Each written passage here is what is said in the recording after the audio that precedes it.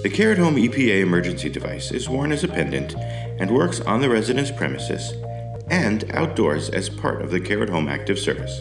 The EPA detects if the resident falls, or the resident can use the panic button.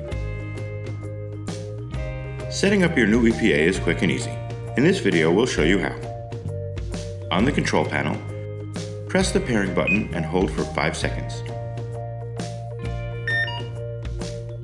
Hold the EPA at least 50 centimeters or 20 inches away from the control panel. Then, press the button on the EPA. Make sure the control panel beeps to indicate that the EPA successfully paired with the panel. Device added successfully. For more information, feel free to take a look at our Assistance Center site.